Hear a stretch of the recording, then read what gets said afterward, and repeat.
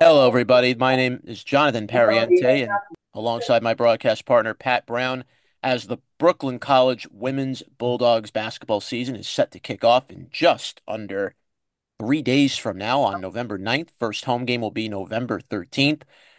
We needed to bring someone along to discuss the Bulldogs and where they are going to be heading this year. And we could think of no one better than the head coach of the women's Bulldogs, now in her second year on this team. Megan Campbell, former Bulldog and now head coach, joins us here. Megan, it's a pleasure to have you, and thank you for taking some time with us.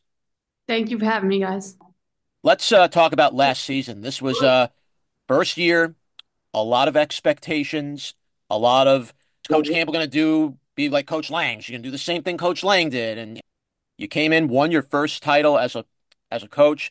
Talking about how it was to kind of get adjusted to the role, becoming a head coach, and to be able to go all the way and win the CUNYAC title. Yeah, I mean, it was definitely a whirlwind of a season. Obviously, looking back, it looks, kind of like I was expected to do that. I was expected to step into the role and win a championship. And from the outside looking in, it might appear that it was, easily done. But there was a lot of work, a lot of effort that went into that season. Obviously, being a first year head coach was, extremely overwhelming at times. You're dealing with, not necessarily just practices and games. You're dealing with, new paperwork, all the entire operation of running a basketball team. So it was definitely overwhelming at times, but I have a great coaching staff that I lean on. Anything I need, they're always there for me. They're constantly checking in on me, seeing if there's anything they could do, to kind of make things go a little bit smoother. So I can't thank them enough. They're a huge part of, why we have a successful program. Absolutely, and it's we talk about how things can come full circle in a way, and it's very interesting like that. So, a few of your coaches that you brought in were Nicole Francomano, Brittany Bowen. These are players you've played with over your career as a player. Yeah. The title was one of the things as players that eluded you to win it as coaches after about 10 years. Just talk about what that meant to win it with players that you grew up playing with, that now you're close friends with, and now all three of you are coaching the same team together. Yeah, it's extremely special. Even Mia's on the coaching staff as well. Although we didn't play with her, she kind of was part of the team that started to set the groundwork for the women's basketball program and getting it to where it is today. It was definitely special, finally getting that championship, as a head coach. Nicole and Britt's had one, with Alex Lang because she was on the coaching staff. But it was extremely special. It's something that we worked so hard to obtain as players. And like you said, we fell short of our goals.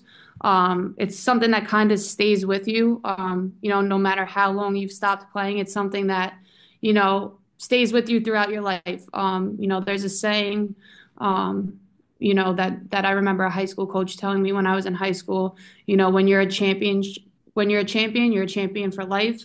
It's something Mhm. that can't be taken away from you. And then on the flip side, it's if you fell short, it kind of stays with you as well for the rest of your life. So it is part of our motivation as a coaching staff. We don't want our players to feel that they could have done more. You know, whatever it may be, we don't want them looking back and saying, we didn't reach our full potential because X, Y, and Z.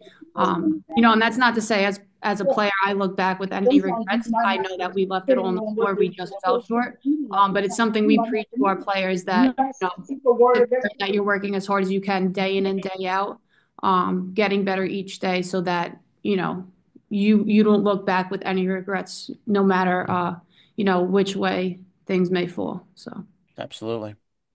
Talking with Megan Campbell, head coach of the Brooklyn College women's basketball team, and uh, there's no doubt the opponents you play are, nothing. Definitely, the schedule hasn't changed as far as like the opponents you've played in going into your second year as well. You're going to, um, talk about the schedule you had last year, facing teams like Smith, facing teams like NYU, and how that's helped prepare this team to really handle, going into deeper into the season, and as well as when you guys did make it into the NCAA eventually last season. Yeah, I think it's extremely important to have a tough non-conference schedule. I really feel that it helps prepare us um, for our, playoff run, helps prepare us for our CUNYAC play. Um, so it's important to have a tough schedule. We ended up playing Smith and NYU, like you mentioned, both teams that played in the national championship game. So, Mhm. that's a pretty big deal. It's nice to see kind of where you stack up against the competition as well.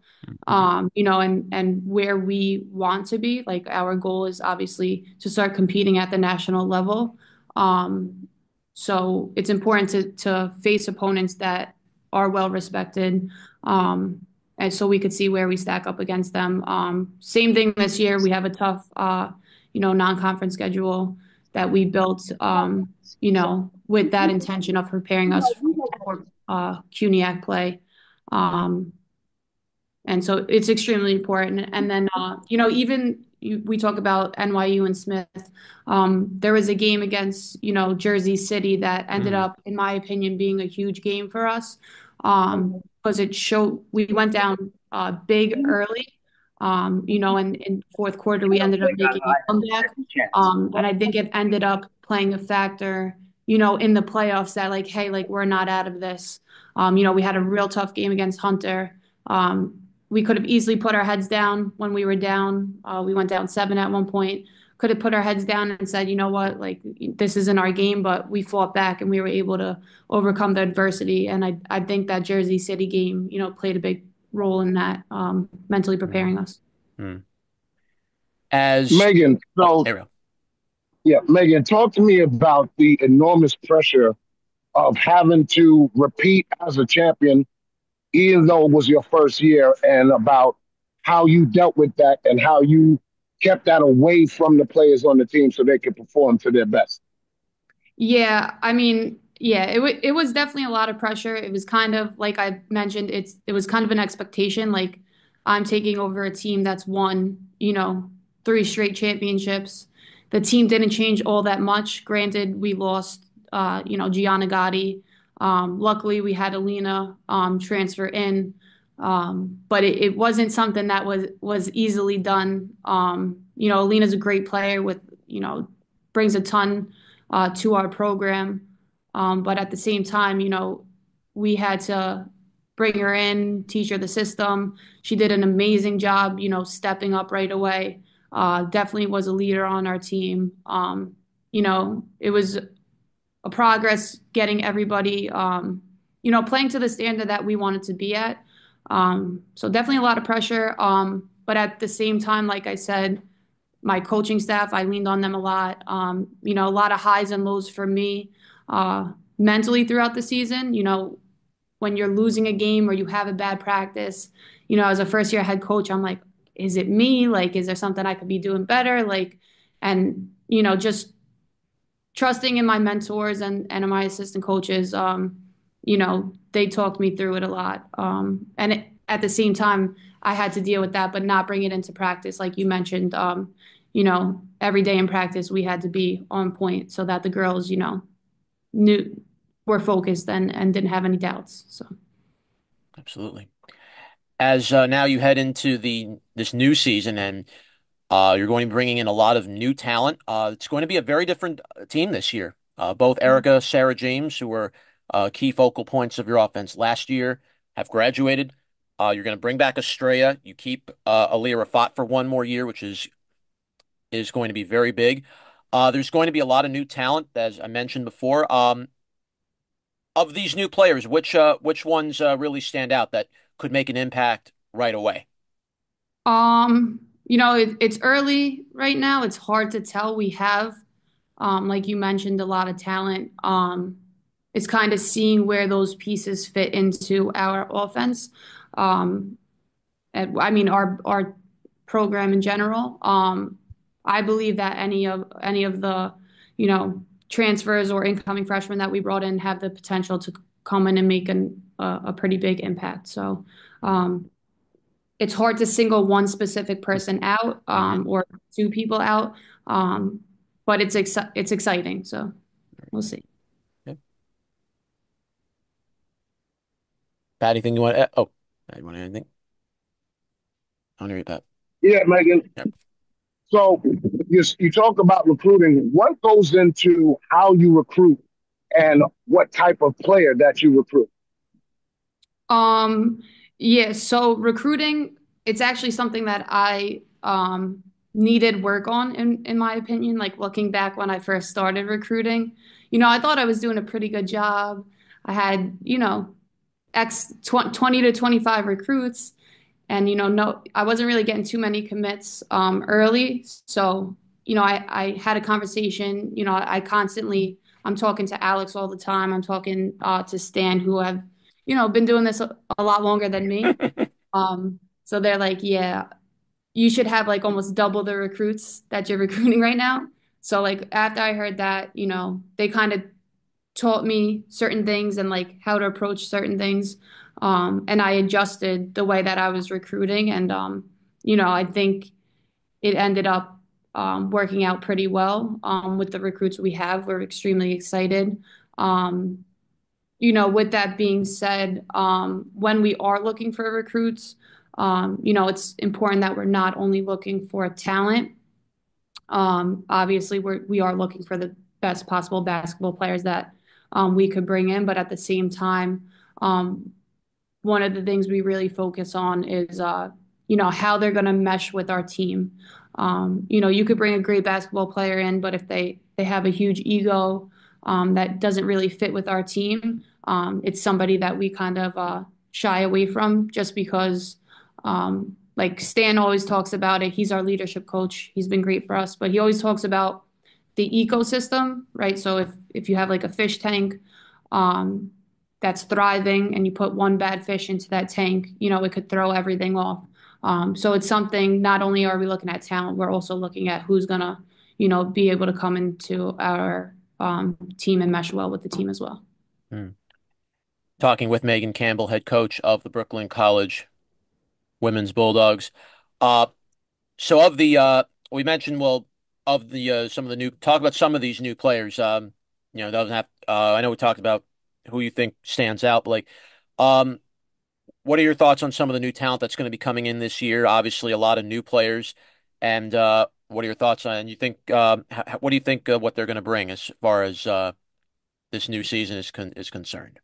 Yeah, so one of the big points of emphasis for us this year was bringing in height. Hmm. SJ was amazing for us within our zone defense and just, being a presence down low. She brought a certain level of toughness that, was hard to find.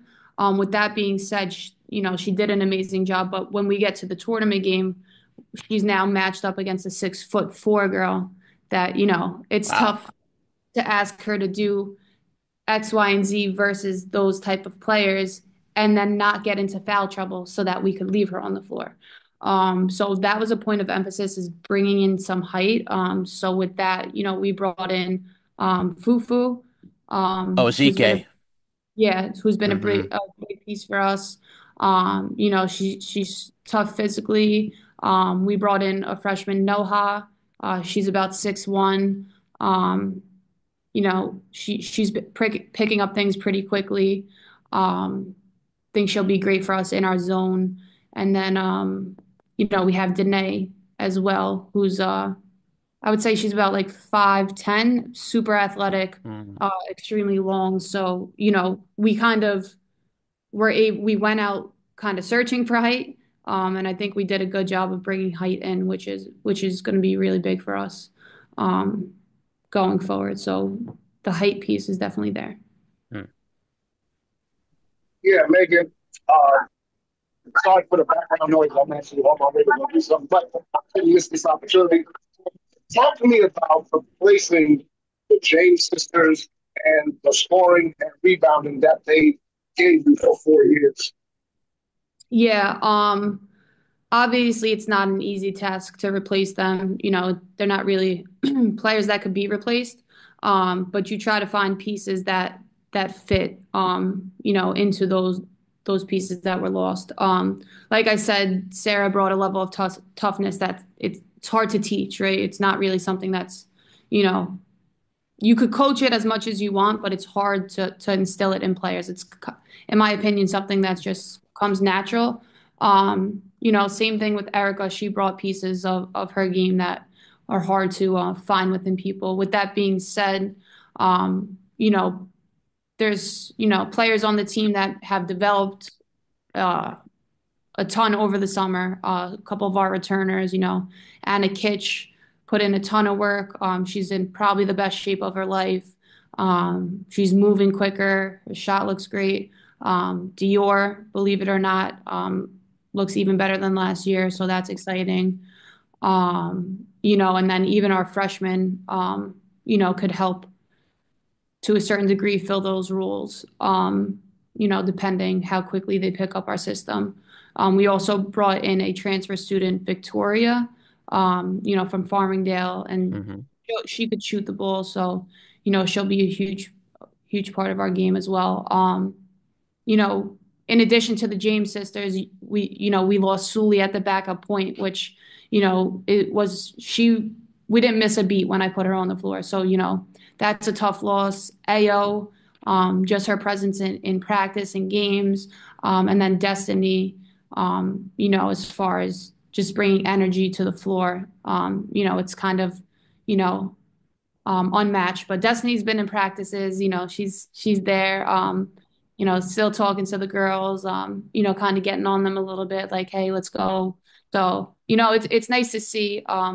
It's definitely tough losing those players though. Absolutely. And definitely it's tough, but always every year is about finding the next players, rebuilding but the great thing is continuing the leadership that you have. And one of the great things that I've seen with this program over the years, and I think it's a big positive, how important is it to retain some of the returning players so then they can take leadership roles and pass that on to the next group of players, and then they can pass it on to the next group, and so on and so on. How important is it to have constantly that moving transition with each passing season? Yeah, it's extremely important. It's actually, it's funny, we had this conversation with our returners, towards the end of last week. They just weren't, I mean, they've been practicing great throughout the beginning of the season. We had one bad practice, and I just kind of brought them in to keep them in check. We talk about like what type of legacy do you want to leave, right? Players before them, have left a legacy of hard work, competing in practice, and that's what we're challenging these next group of juniors and seniors to do is establish it now. What type of legacy do you want to leave Brooklyn with? Was it, a team that wasn't working to the best of their ability, or is it somebody that came in every day, competed, um, you know, and held everybody to the standards that we have as a team. So Yeah, Megan. It's funny you said that about the culture. How do you fight against complacency, being that you've won 4 titles in a row, and you have players on the team that have won 2 and 3 in a row? yeah, it could be challenging at times, getting complacent with where we're at. I think you know, with losing the James sisters, I think some people it's finding different ways to motivate the players, right? So, with the James sisters leaving, people could turn around and say, oh, they lost two key pieces to their team. They're not going to be as good as they've been in the past. I kind of, challenge them, find ways to motivate them. And the girls are super motivated themselves. It's not really like I'm searching for things, to try to motivate them. They're intrinsically motivated at this point. They want to win just as bad as last year. It's no drop off really. If anything, I think it's actually a little bit more this year. So, Hmm. it's while it's, tough to do it day in and day out. So far they've risen to the occasion. So, it's not too tough to hold them accountable. Talking with Megan Campbell, head coach of the Brooklyn College Women's Bulldogs. As now you're in year two now, and what were some things you have learned from year one that you're now going to bring into year two, and is maybe there something new you're going to bring in year two as coach of this program? Um, So, couple things I learned is, and I said it to the players, we can't get too high, can't get too low. When things are going good, it's easy to be all the way up here. But it's important, like when things aren't going well, that we're still level-headed, and focused on the task at hand. As a coach, I'm telling the players this. And it's important for me to do the same. After a tough loss or something, I kind of get, a little bit like discouraged at times. But immediately I go back to film sessions. I'll see what we could improve on. So that's something I was learning throughout the season last year is, don't, one bad practice, one bad game, does not define us. It's something that we learn from and we improve on, take it as a learning opportunity. So that was something I learned, throughout the Mhm. season. Megan, the upcoming season, we know it's fast approaching. We start next, I believe, Tuesday or which day you starting? I Uh, didn't check we the schedule. our first game is Saturday, the 9th. Right. So, what is your outlook going into this new season? And where do you project this team in the conference, knowing that again your target is still on your Yeah, so obviously my expectation is high. We've been stressing it to the players for quite some time now. I think, the front part of our schedule is extremely important. Especially as you go into an NCAA tournament game, it does help with seeding and things like that. So we're stressing to them now we don't have time to have any down days. It's very important that like we come out strong from the beginning. We want to have a great start to the season. With that being said, we still have to handle our business in conference.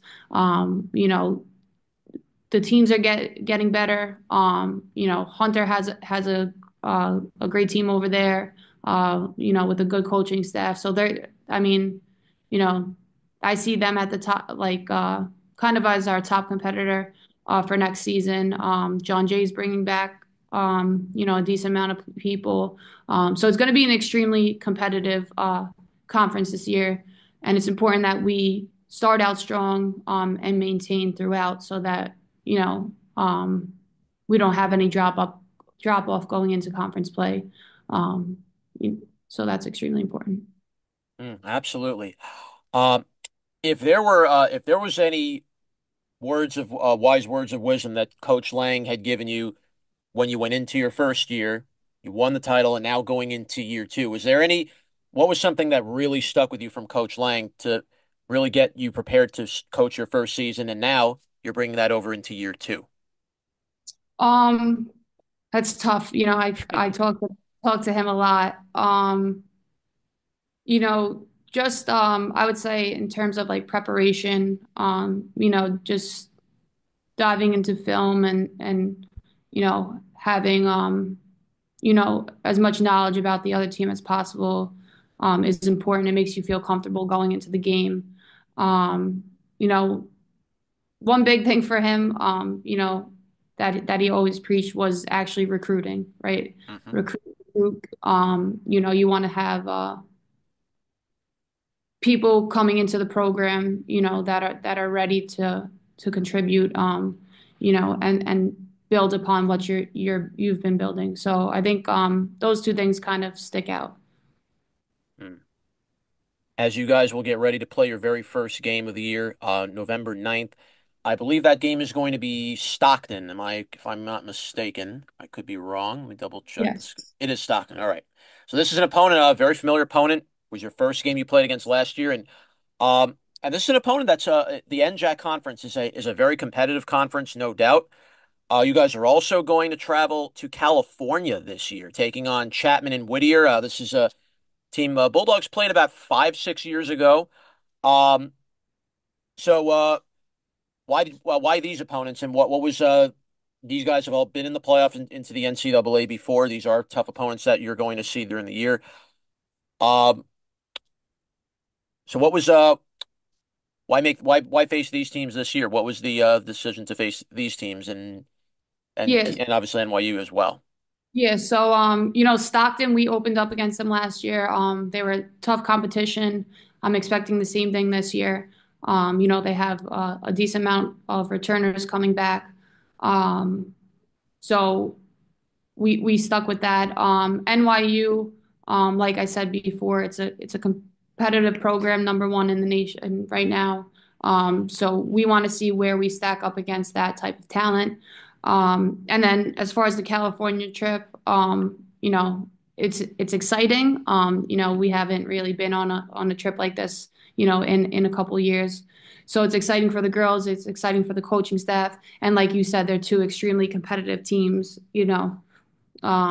that once again are going to challenge us, and it helps us see where we're at as a team, um, you know, going into conference play. So that's the reason that we chose that trip and those teams specifically. We knew it'd be a challenge for us, and we wanted to see where we were at. Get you out of here on this last note, and it has been an incredible year with the rise of women's basketball as a whole. We have seen now the arrival. I'm bringing in the WNBA on this note. The Liberty won the WNBA title for the first time in their history. We have seen the arrival of Caitlin Clark. We have really slowly now been watching the WNBA and really women's basketball as a whole really beginning to go on an upward ascent, which is really incredible. When you see how much the game of women's basketball has now evolved, and now you're a part of this change. Just talk about how much you have seen in the change of women's basketball and how much better you continue to bring that change here with Brooklyn. Yeah, it's extremely exciting to see. We're finally getting our flowers. Um, I remember going to Liberty games when I was younger. Not a lot of fans could get seats, right away, pretty cheap. And then they played up in Westchester, I believe. Um, and that, I mean, it's kind of shocking. Like you've seen like the memes and stuff like flashing to the Westchester Arena and then like to where we are at today, which is, amazing to see. Caitlin Clark, a ton of we could attribute it to that. But there's a ton of talent in the WNBA. Mhm. You know, a lot of people do enjoy watching women's basketball because it is a little bit more about X's and O's and strategy as opposed to men's basketball. You could get away with an athletic team just doing more athletic things. But when you come to women's basketball, it's a little bit more strategy based. Not taking anything away from the men's game, but that's a positive on our end, and I think it's just gonna continue to rise from here. There's a ton of talent right now in college, just waiting to showcase what they have. So it's going to be a fun next couple of years for sure. I think it's great. The next one's coming. Paige Beckers is coming up this year. I believe Juju Watkins is not too very far behind. So, and we already Yeah, have Sabrina. We already have Caitlin Clark, and we already have, and we already have Angel Reese. So the league is really evolving, and it's great to see just how far the WNBA has come. Of course, one of our former Bulldogs, Ali Mugen, is working with the Liberty as we now, and has really done a tremendous job as well of turning that program into a positive, and it's great to see it all throughout. yeah, for Make sure. Yeah, definitely. Allie Uh, actually was able to get us a suite this year oh to wow. go see one of their games. So that was a great team bonding. We ended up getting to go onto the court, one of our rivals, but a former alumni from Baruch College, Kristen Pavlovitz. Hudlovitz. Yep. So she works as well, which is really cool to see, Allie doing her thing. It's definitely a highlight of our program. And she comes around, she's kind of like a mentor to a couple of our girls that I put them in contact because I said, this is one of our alumni. This is what she's doing outside of Brooklyn College. That's something we really preach to our players is that like obviously we want you to become the most successful basketball player that you could be, but at the same time the ball stops bouncing at some point. So it's what you're going to go on to do outside of you know Brooklyn College that really matters. Like what tools are we giving you to have success in the real world? So Absolutely. Well, Megan, I can't say enough that me and Jonathan are very much looking forward to watching you guys continue your pursuit of excellence and continue the culture. And we just want to say thank you for taking the time out. thank you. We're excited as well, and thank you for all you guys do. We appreciate you. Always, Megan. Thank you so much, and good luck to the Brooklyn College women's Bulldogs. Their season will kick off November 9th. We will have the first home game on November 13th at the West Quad, and we hope everyone will please come out, support the Brooklyn College women's Bulldogs, as they will come out to defend their CUNYAC championship. Coach Campbell, thank you so much, and best of luck to this coming season. Thank you. Have a good one. All right. That was head coach Megan Campbell of the Brooklyn College women's Bulldogs. A little bit later today, we will have the men's head coach for the Bulldogs, Jeffrey Jean Baptiste. He will join us and give us his take on the upcoming season for the men's Bulldogs. But for right now, Jonathan Pariente, alongside my broadcast partner, Pat Brown, we thank Megan Campbell for joining us. We wish you all best of luck, and we'll see you guys on the court next week at the West Quad. Have a good Thanks one, again. everybody. Bye.